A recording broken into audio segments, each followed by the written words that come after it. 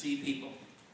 And I'd like to dedicate this poem to Linda, who's such a good friend. And, you know, a lot of you weren't here 4 years ago. She said, I'm going to paraphrase what she said, I would drive Hank to Santa Anita, and I came here to the Huntington, walked around the gardens, and went in the building. He had his spiritual place, and I had my spiritual place. And I just thought that was so cool. So I want to dedicate this to Linda and to Marina Bukowski, who you know, I mean, I used to hold you in your arms, and then Hank and I used to play with your little hobby horses. And there's a great photo I'm sending you, right, of the hobby horses. That'd be great.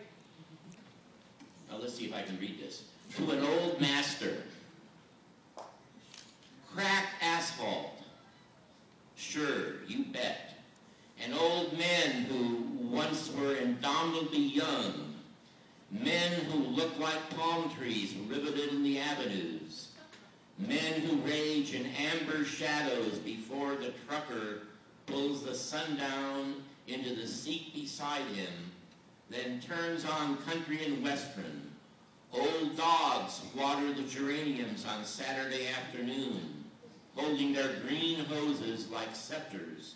Those waitresses we knew in the pre-dawn cafes, arthritic yet glorious in their brown frilled uniforms, serving steak, eggs, and pancakes. Old master, I guess that's what you are. Your face is cracked, your bones are dirt, and your blood has grown into grass. The survivors wage war and play at peace.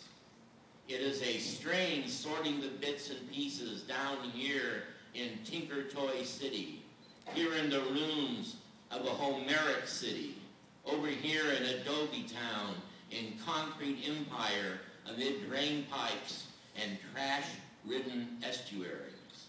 Old master, mastodon, mind reader, the alleys are littered with Trojan swords.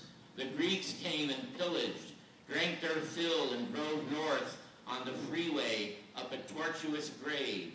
They wonder, was Homer a man dressed like a woman? Did he lie? Was he describing real events with a fictional tinge? Was he writing fiction and dabbling in a truth that hangs over us like a gray cloud? There you are in the Oxford Anthology of American Poetry, Charles Bukowski, 1920, 1994. You are dead as a rusty nail, yet you breathe deeper, dead and buried. But the sun goes up and down, and the moon is a holy monster, that famous moon those Chinese poets toasted in the 8th century.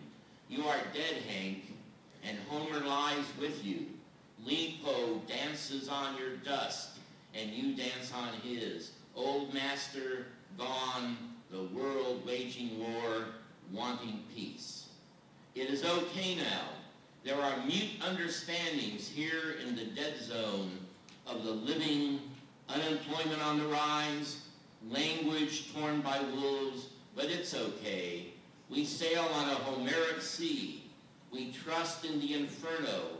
How did you put it? Riding of those stairways down to hell. And so it goes, in and out, up and down, red, gray, yellow, white, green, and orange, colorful and loud.